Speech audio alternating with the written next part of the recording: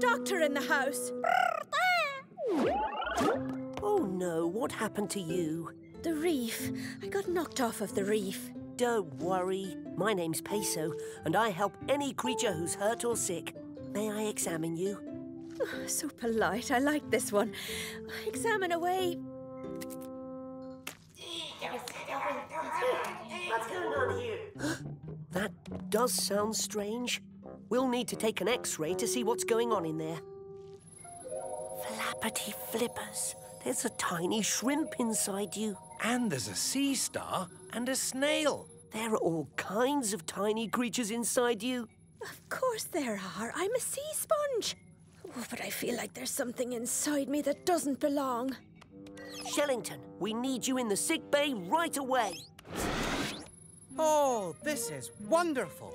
I've never seen a finer example of commensalism. Co-whatalism? Commensalism. It means that all the little creatures inside the sponge get a safe place to live, even though the sponge doesn't get anything from them. It's not for nothing they call us sponges the hotels of the sea. And it doesn't bother you? Not at all. I've never had any problems. Oh, until today. Yes, and if the sponge isn't happy, we aren't happy. Oh. Where are we anyway? Yeah, nobody bothered to ask us before they yanked us off our reef and stuck us in this pan. And what's with all the poking and prodding and light shining in me eyes? Well, I say. This used to be a nice place to live. Come on, everybody, let's get out of here.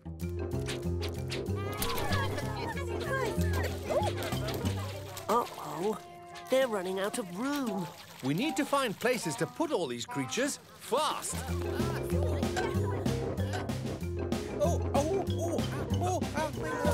Sorry. Careful now. Finally, a room with a view. That's the last one, Peso. Do you feel any better now that everybody's out? No, there's still something in there. What could it be?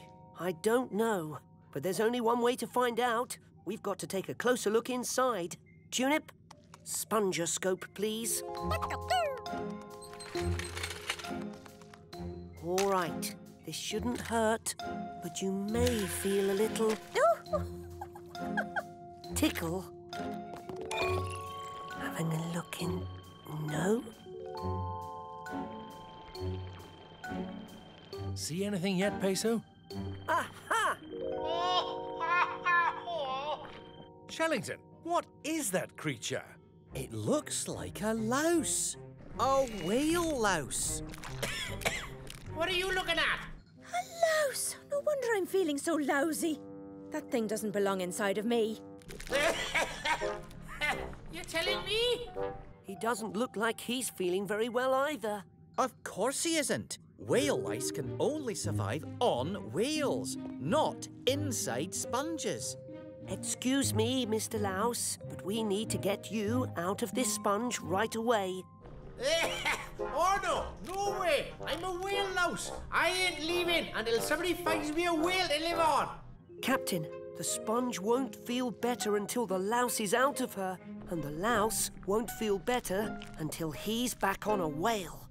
Then there's only one thing to do. Peso, sound the Octo Alert. Octonauts, to the HQ.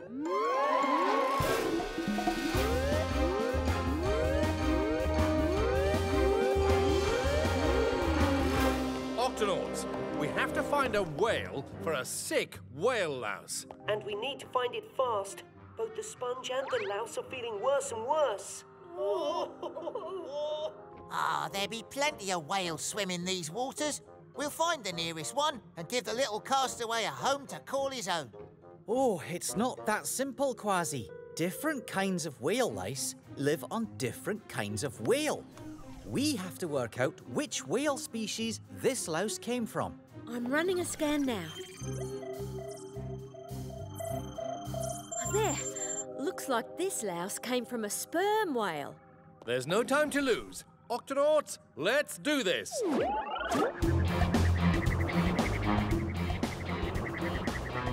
Don't worry. hurry. We'll have this louse out of you in no time, just as soon as we find him a sperm whale.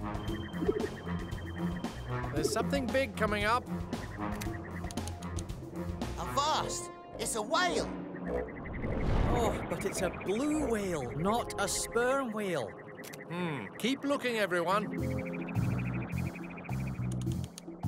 There! Nope, that's a humpback whale. I knew that. Oh, I'm starting to feel a little faint. Oh, you're feeling faint? How do you think I feel? Hurry, Captain. They're getting worse. We're coming up on another whale now. I can't tell what kind it is, Captain. It's a sperm whale. Excellent. Peso, you'd better suit up and... Whoa! Hey, you stay away from my baby. Oh, the whale's mother. Sperm whales will do anything to protect their young. Hang on, everyone. Whoa! The mother whale's not giving up! Peso, Kwazii, I'll keep her distracted. You get the louse on her. But how are we going to do that?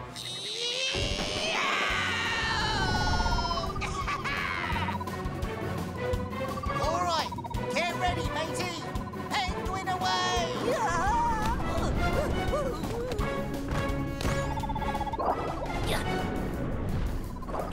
Okay, Mr. Louse, this is it. I don't know if I can make it. Oh, for goodness sake. But this is where you belong, on a sperm whale. I'm just too weak. Hurry, Peso. I don't know how long I can keep her distracted. I've run into some complications, Captain. I'm going to have to perform an emergency lousectomy. Lousectomy? Lousectomy? But I'll need my medical bag. Just tell me what you need, matey! Tweezers, Kwazii. I need tweezers.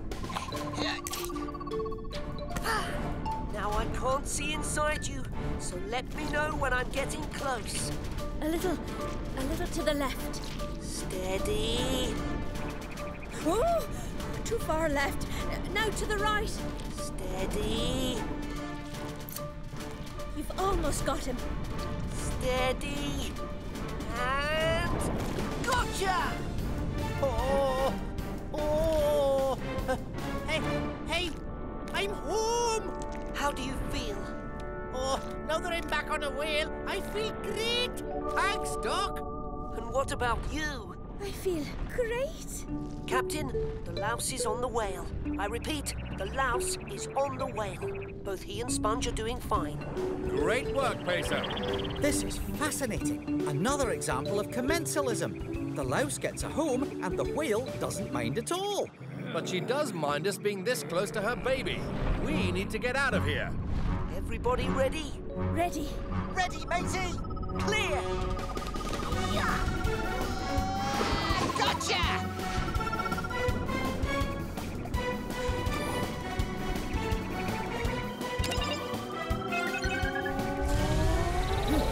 And stay away. Ah, it's good to be back.